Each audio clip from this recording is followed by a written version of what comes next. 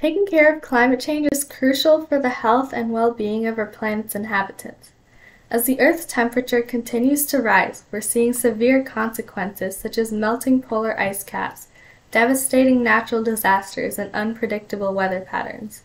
The impact on ecosystems, wildlife, and human societies is already being felt, from declining air and water quality to increased spread of diseases and economic losses. If left unchecked, climate change could lead to catastrophic food and water shortages, displacement of communities, and loss of biodiversity.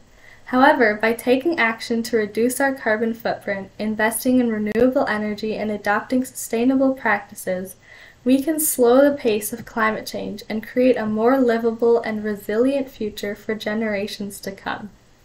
It requires a collective effort and commitment to protect the planet, but the benefits of a healthier, more sustainable world will be worth it.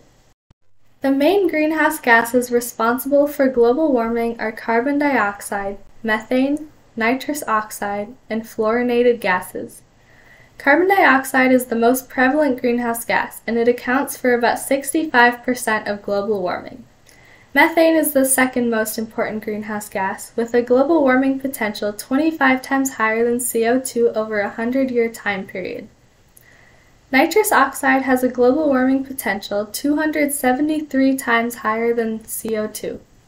Fluorinated gases, synthetic greenhouse gases used in products like refrigerators and air conditioners, have a global warming potential up to 17,200 times higher than CO2. I'm Ivanka Sankasari, a high school student from Minnesota, and I'm passionate about climate and sustainability. As we know, methane is about 25 times more effective at trapping heat in the atmosphere compared to carbon dioxide. This means that even though methane doesn't stay in the atmosphere as long as CO2, its immediate impact on global warming is much more intense. Methane emissions come from various sources, including natural processes and human activities. Key sources include wetlands, which produce methane naturally, and human-related activities, like fossil fuel extraction, landfills, and notably agriculture. Within agriculture, livestock and dairy farming are significant contributors. So, how do dairy and livestock contribute to methane emissions? When cows and other ruminants digest food, they produce methane through a process called enteric fermentation. This methane is then released into the atmosphere primarily through belching. Additionally, manure management and livestock operations can produce methane, especially when manure is stored in anaerobic conditions without oxygen, like lagoons or pits. To mitigate these emissions, there are many things that farmers and livestock producers can do. They can improve feed quality and digestibility to reduce methane production, use feed additives that inhibit methane formation, implement manure management systems that capture and utilize methane, like biogas systems, and apply conservation practices that reduce the amount of manure stored in anaerobic conditions. By addressing methane emissions from dairy and livestock farming, we can make a significant impact on reducing greenhouse gas emissions and mitigating climate change.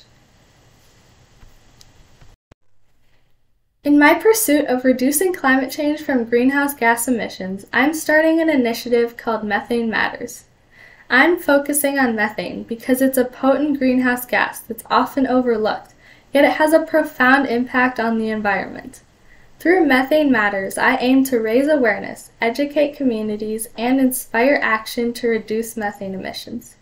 By focusing on methane, we can achieve rapid and measurable progress in the fight against global warming. My initiative will provide resources, support, and advocacy to help individuals, businesses, and governments take action and make a tangible difference in mitigating climate change. MethaneMatters is a source for information and insights on the critical role methane plays in climate change.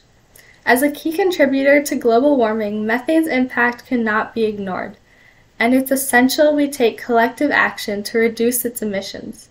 On this channel, we'll explore the latest research, technologies, and policies aimed at mitigating methane's effects, and go over practical solutions and success stories from around the world.